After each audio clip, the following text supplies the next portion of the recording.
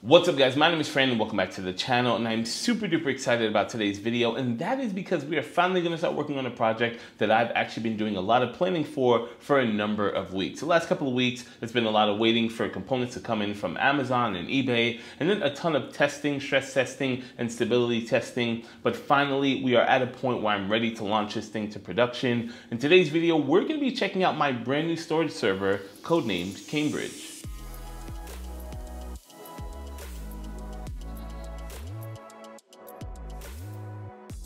So how did this project came to be? Well, recently I found myself in sort of a pickle when I was working on a massive project and I kept running out of space on my 1 terabyte Samsung T5 SSD. While it's a great SSD with great performance, unfortunately, it just doesn't cut it when working with project files that are in RAW format. So when planning out for this new storage project, I had a number of prerequisites in mind. Number one, the server needed to be way more stable than my previous server, the DSM Exponology. Now this was running sort of a bootleg version of DSM. While it did run super stable for a number of months, I always felt weird not being able to do security updates. Number two, this new server needed to be way faster than my previous server. Now on the previous server, I did have a 10 gigabit Ethernet adapter as well as SSD caching. However, I did see data speeds only capping out at around 400 megabytes per second, and I need something way faster if I'm going to be editing RAW files directly off of the disk. And number three, I wanted the disk to be made up of all SSD drives, and I figured with the continuously dropping price tag of SSDs, this was somewhat attainable on a aspiring tech tuber's budget. Okay, so now that we have all those prerequisites out of the way and I have the storage server just over here over my left shoulder, let's grab the camera off of the tripod and take a look at what I picked out for Project Cambridge. Okay, so let's see what we've got here. So first off, we have the actual storage server itself with a couple of PCI Express cards. We'll get to those in just a second.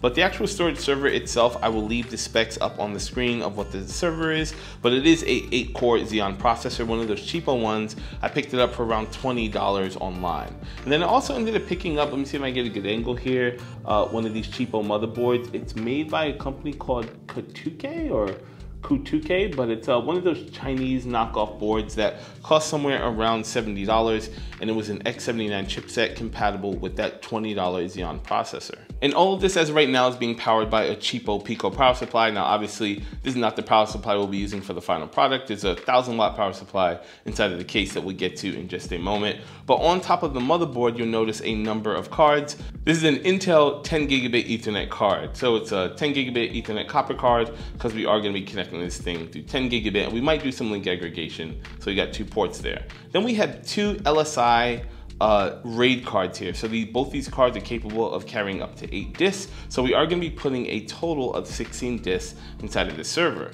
Now, speaking of disks, just to the left of this server, we have a couple of disks here. These are just going to be some of the disks we're using. We're using Iron Wolf 6 terabyte hard drives. The top 2 are actually 10 terabyte. We're not using those. The ones under it are going to be those 6 terabyte hard drives. And then this thing, actually I'll save that for part 2 of this video. So I've already gone ahead and shut down the server, and what I'm gonna do is we're now gonna take out all the cards and we're gonna fit it inside of the case that we've been using, the Silverstone case. I forgot the name of this model, but again, I'll post it somewhere on the screen. But this case is the same one we used before. I think I need to magically get some light over here. Okay, so this is Silverstone's sort of server grade case. Well, not server grade, but it's got a bunch of 3.5 inch bay drives, 8 of them in total. And see if I can get this off with one hand. Got my EVGA 1000 watt power supply, and this thing is pretty awesome because it's got some fans. It's gonna keep the hard drives cool, and then it has a back pane, which are, let's see if I can bring up the exposure a bit. So it's got the back pane back here, so you can see it's gonna have SSD and then 2 Molex connectors for the power for all the drives. There you go. All right, so I just moved the mount. Oh, great, there we go. So there's no manual for the motherboard, so I have no idea where these, well, this is the box that the motherboard actually came in, and as you can see, it's pretty generic where it just says motherboard. And there's no manual for it, so I have no idea where the front panel goes. Can you zoom in here? I don't know if you can see. The front panel just has a bunch of colors, and normally it's labeled, but it's not labeled. So we'll try our best and see what we can do. Okay, so about 30 minutes later, we have a pretty put together system. As you guys can see, I have all of our cards in there, the 10 gigabyte card as well as the 2 LSI cards. We also have our motherboard all hooked up and some power connectors. Now I know the cable management still isn't the prettiest, but it's semi-decent, way better than it was before, considering we're using these SAS to SATA breakaway cables.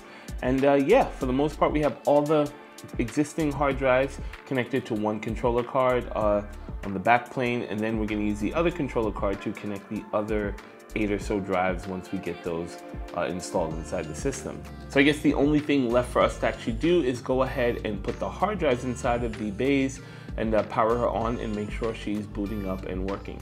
Okay, so now that I have all of my drives installed, it is time for the moment of truth. I'm just gonna go ahead and plug in an Ethernet cable. Now I don't actually have any type of graphics card in the system, so we're just gonna have to power it on, and hopefully the web interface loads up.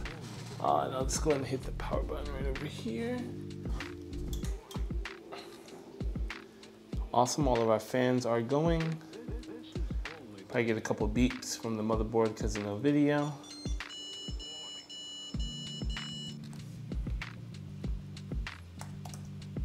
All right, so what we're gonna do now is just ping.